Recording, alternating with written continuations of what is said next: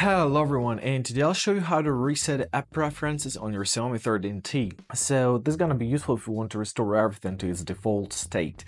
So let's press settings. Now scroll down until you find your app section right here. Now tap on manage apps. Now at the top right corner, find these three horizontal dots, tap on them, press other settings. And in this section, find Reset App Preferences.